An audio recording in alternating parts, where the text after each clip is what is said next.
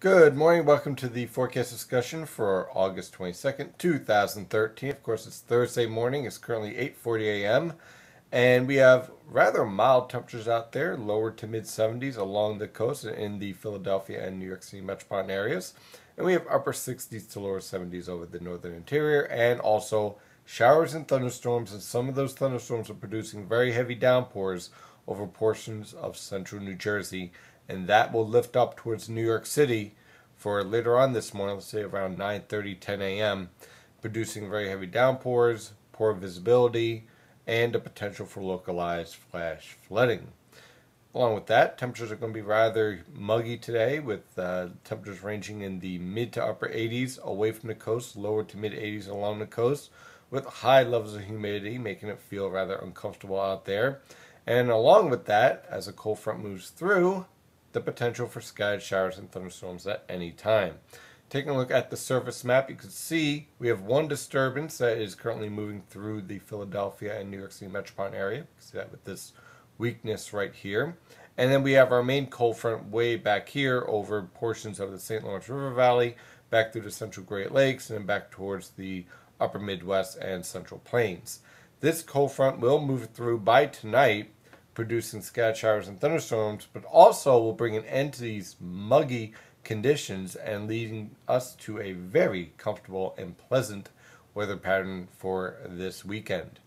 On the radar, we can see as of, again, about 8:41 a.m., we have very strong thunderstorms moving through central New Jersey. Now, none of this is severe. I really don't expect much in the way of severe thunderstorms in this setup. Can't rule out an isolated severe thunderstorm, but for the most part, I think the primary threat here will be the potential for very heavy downpours and wind gusts up to about 50 miles per hour.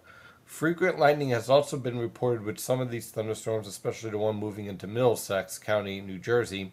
And these thunderstorms, for the most part, will feature basically cloud to cloud, lightning, but some ground to cloud lightning as well. But I think the primary threat here is going to be the very heavy downpours, because this is going to come up on you very quickly and produce rainfall amounts that will lead to localized flash flooding and major ponding on roadways. So if you get caught in one of these thunderstorms, take your time, slow down, do not speed, do not try to race through the thunderstorm here, because they can produce hydroplaning and some serious problems. We have some more showers and thunderstorms over northern New Jersey and into the Hudson River Valley, just off of Long Island, and also over eastern Pennsylvania. This is all associated with the first disturbance, and then we have our cold front way back here. So this first disturbance moves through, we get a break, and then another line of scattered showers and thunderstorms, becoming widely scattered to isolated by the time we get to tonight. On the infrared satellite picture, you can see that first disturbance and then our cold front. And then this high pressure system is going to be the dominant player for this weekend. So by the time we get to tomorrow afternoon, this high pressure system will be in complete control, transporting drier air on a northwesterly wind and cooler air as well. How cool? How about highs in the mid to upper 70s along the coast, lower to mid 80s everywhere else, and very low levels of humidity. Perfect for any outdoor occasion. Unfortunately, we have to get through these showers and thunderstorms today into tomorrow morning to get to that point.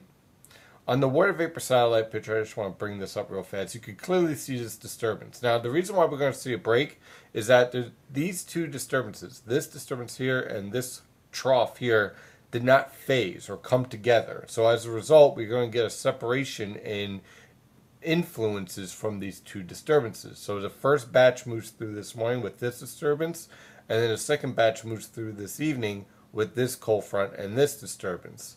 So as a result, we'll see a bit of a break in the afternoon. I can't rule out a shower and thunderstorm, but I think they'll be widely scattered to isolated, as we'll be in between these two influences over the Philadelphia and New York City metropolitan areas. Here is what's called the RAP model guide. This is basically rapid update. Okay, so it basically takes the observations that are happening now and then puts out a forecast out to about 11 to 18 hours. Now, in this case, what we have is here we have the showers and thunderstorms from this morning, moving through. It's about an hour behind. That way you can see whether or not the model is handling this event properly. And as you can see, those showers and thunderstorms move through this morning, lift up towards Connecticut by late this morning into the afternoon hours with periods of heavy rainfall. But notice to the west of this period of heavy rainfall, we get a bit of a break. So this afternoon, over portions of, well, much of New Jersey, especially over western New Jersey and eastern Pennsylvania, you end up with a break. You still see there's a chance of a few isolated showers here and there, but for the most part, many locations are dry this afternoon because we're in between the cold front and this disturbance. By the time we head towards this evening, the cold front will start to approach. Again, scattered showers and thunderstorms, but nothing here is really standing out to me to being severe or even widespread.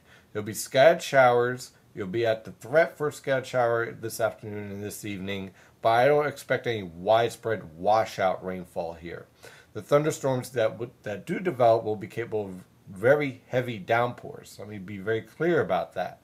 But they won't last all night. They'll move through, last about 30 to 45 minutes, and then exit.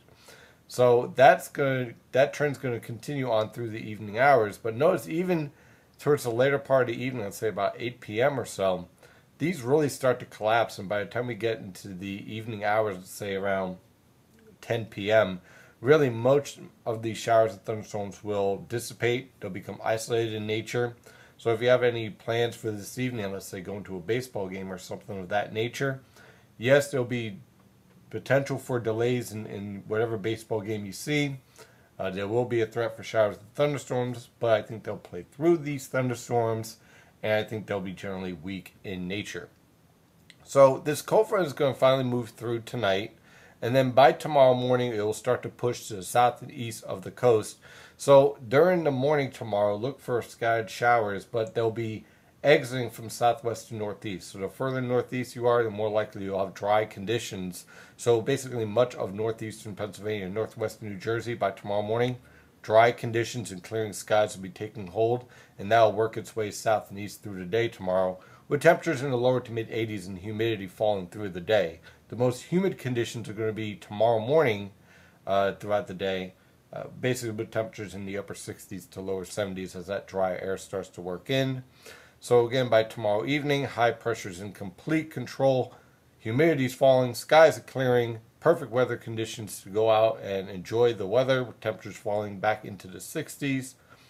For the weekend, high pressure in complete control for Saturday, Sunday, and Monday, with low humidity, temperatures basically in the mid to upper 70s along the coast, low to mid 80s everywhere else.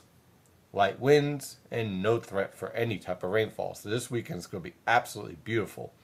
Again, for Tuesday and Wednesday, we're going to be dealing with a few disturbances moving through. Nothing widespread in nature as far as the showers and thunderstorms. But again, you're going to be at the threat each afternoon with these disturbances moving through. Not everyone will see the rain, but the threat is there. And temperatures will remain pretty much near normal in the mid 80s, lower to mid 80s along the immediate coast, and low temperatures in the mid to upper 60s. Well, that is your forecast discussion for today. Of course, I'm your meteorologist, Stephen DiMartino. Follow the latest weather information at nynjpaweather.com and nynjpaweather on Twitter and Facebook. Have a wonderful day. Stay safe out there.